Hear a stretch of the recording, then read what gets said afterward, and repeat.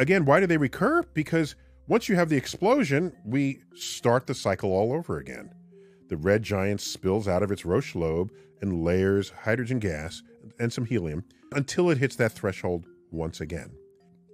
The fact that this repeats every 80 years means, yeah, that's a once-in-a-lifetime event.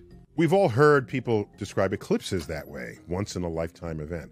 Well, that's just BS. Bologna sandwich. Because there's an eclipse, a total solar eclipse, somewhere in the world every 2.5 years or so. They're simply not coming to you that often, but they're coming to Earth more often than the Olympics. So, there's another kind of object out there where you have a binary system, once again, a red giant and a white dwarf, and if the white dwarf is already near a different kind of threshold in mass, a threshold first calculated by the brilliant Indian astrophysicist Subrahmanyan Chandrasekhar.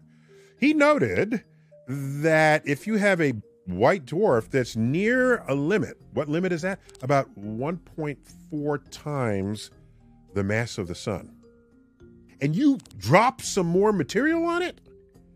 Oh, it's no longer just let's explode the outer surface. The entire star, white dwarf, goes unstable.